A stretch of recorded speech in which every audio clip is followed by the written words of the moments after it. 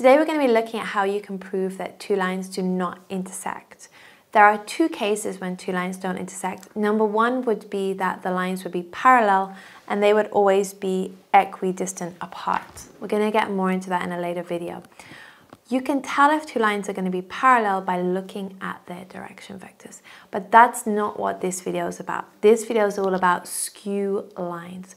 Skew lines are two lines in three-dimensional space that are not parallel but do not intersect. So let's visualize that. So you can see that these are skew lines.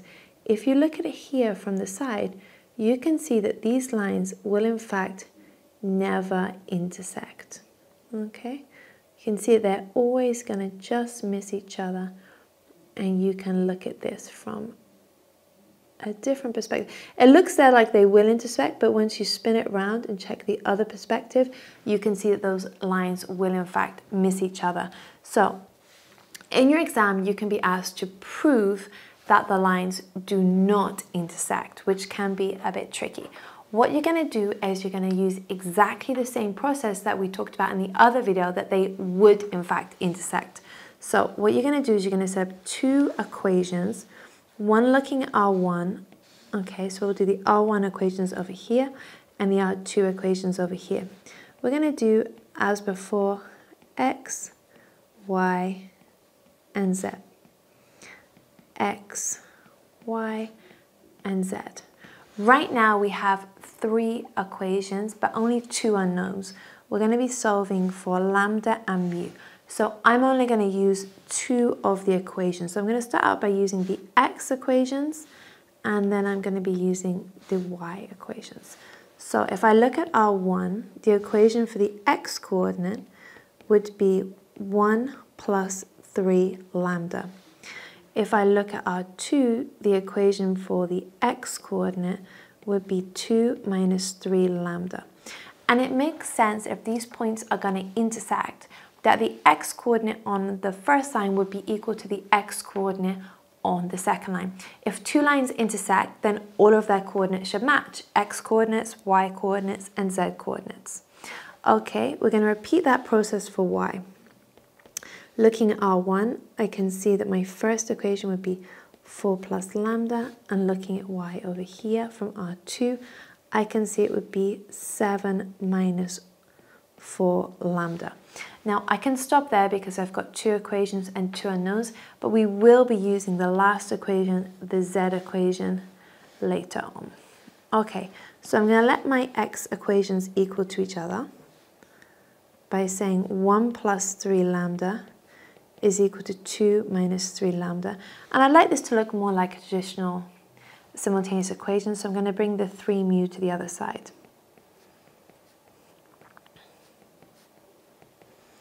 Okay, so 3 lambda plus 3 mu should equal to 1.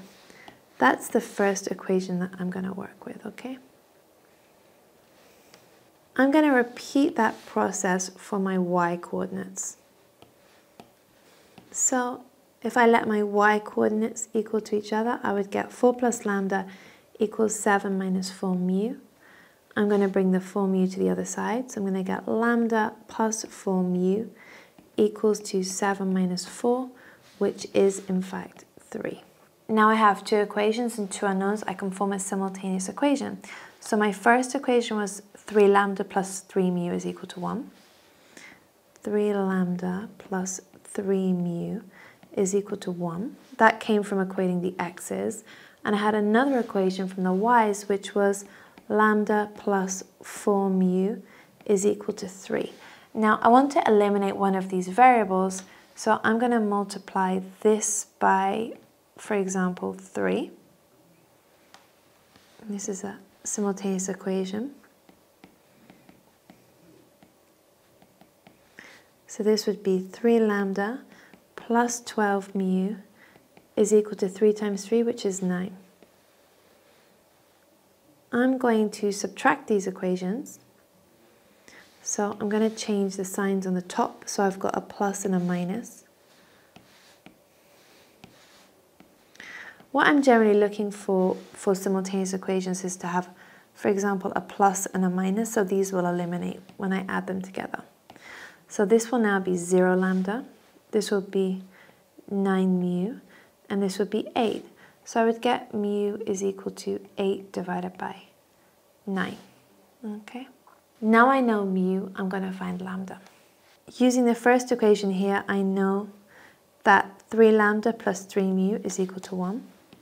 So 3 lambda plus 3 mu is equal to 1. But I also have worked out that mu is 8 divided by 9.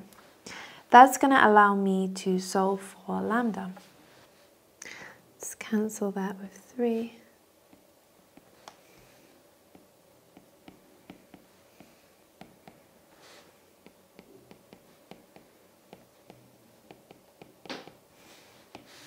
Okay, so now we've solved that simultaneous equation.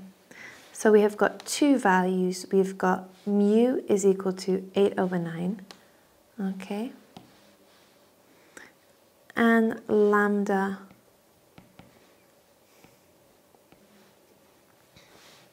is equal to minus 5 over 9.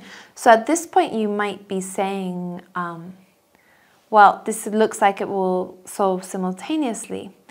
But what you're going to do now is you're going to go back to your equation and you're going to look at your z's.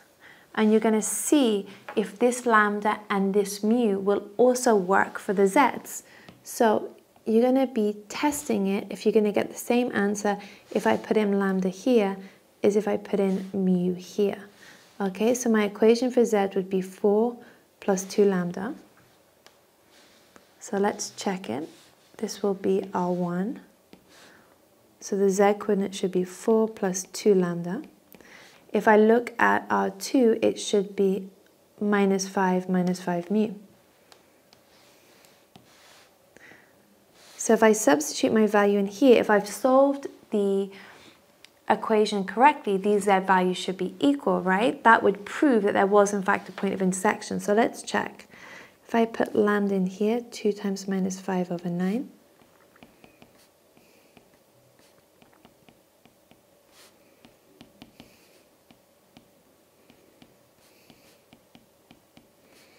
Okay, so now I get z is 26 over 9. And if I solve here, I would put in 8 over 9. And this one, I would get minus 67 over 9. So you can see that when you go to that third equation with the lambda and the mu, you're going to get a z value that doesn't agree. And that is sufficient to prove that the lines are skew, which we can interpret as the lines are not parallel because their direction vectors weren't multiples of each other, but at the same time, they don't intersect. If you found this video useful, if it really helped you today, I would be so grateful if you would like and subscribe, and I'll see you in the next video. Bye for now.